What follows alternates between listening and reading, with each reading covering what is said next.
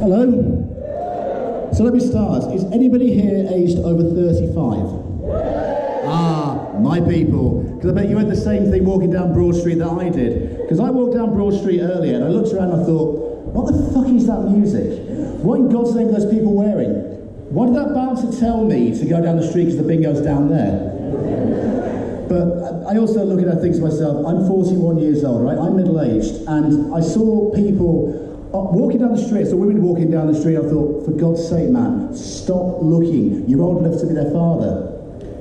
There's every chance I could be, I don't know. Yeah, there were wild days 20 years ago, and there are lots of hairy women out there.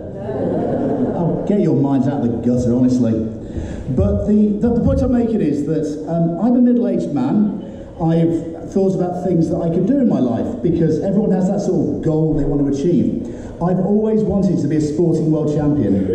Now, yeah, I know it's funny to look at me, but I will point out something. Round is a shape. I'm in shape. I also have the body of a god, Buddha.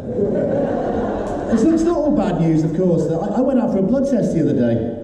Yeah, mine came back Dolmio. But I started to sort of look around and think to myself, okay, I love all these different sports. Could I be a world champion at them? So I started with athletics.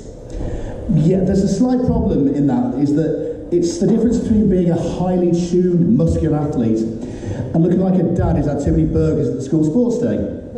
So you can imagine going down the line of the 100 metres. There's all these ripped athletes wearing their lycra and everything, and there's me wearing vest and pants because I forgot my kit. The good news is, though, that after we started, I broke a world record. 4 hours and 35 minutes. So then I thought to myself, okay, maybe I'll be good at badminton. Okay, this is me playing badminton.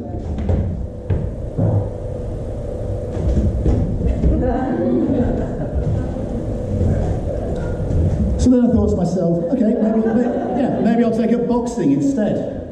Yeah, I think falling through the ropes would not be a good start. And when the bell goes, I'll go, ooh, pie Guinness, please, because I think it's last orders.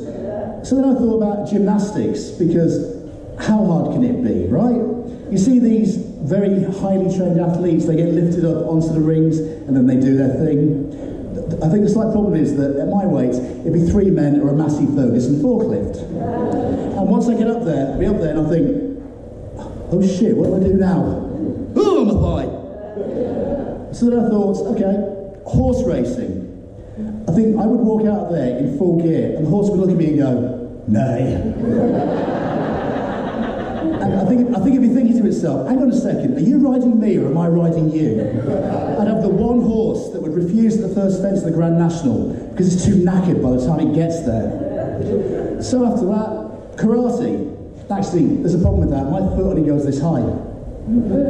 So unless I'm fighting a dwarf or a cat, that's not going to happen. So, sort of working around different sports, I got to swimming, because I used to be a good swimmer, believe it or not. These days I'm more of a flotation device. And forget about diving, because realistically, would you want to see this in a pair of lycra trunks?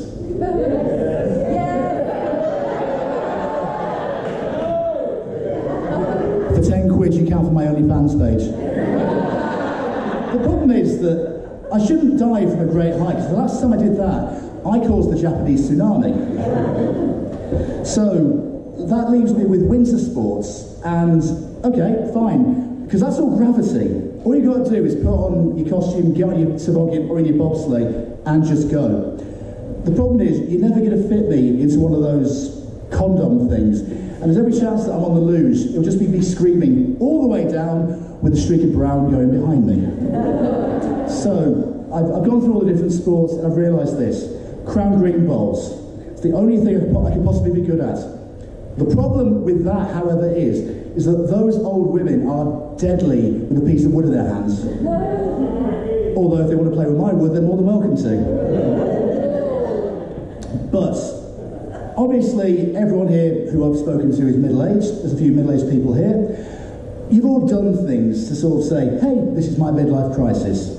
You know, you've bought a Ferrari, or you've got yourself a girlfriend or boyfriend, not judging, 20 years younger than you, or, in my case, you get tattoos. So, I decided to get tattoos based on places I've been. The problem was I was a bit drunk when I asked the last one, because that one was supposed to be a 6-inch cock.